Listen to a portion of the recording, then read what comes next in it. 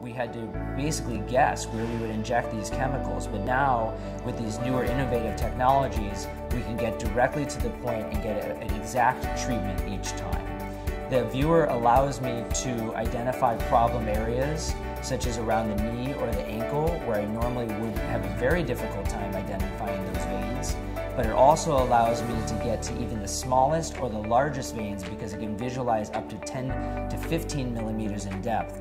Another really unique use of the VeinViewer is to use it prior to filler injections. We can shine this light onto the skin in the areas that we'll be injecting filler, specifically around the eyes, nose, or mouth, where a lot of the major blood vessels are, and be able to identify where those are so that when we inject the filler, we do not inject any filler into the vessels or cause any damage to those vessels, causing a much safer procedure for our patients, much less pain, and much less risk of any bruising or swelling. Using the VeinViewer Flex will take you to the next level when it comes to filler injections, and you can advance your skills with much less risk if you're using a device like this.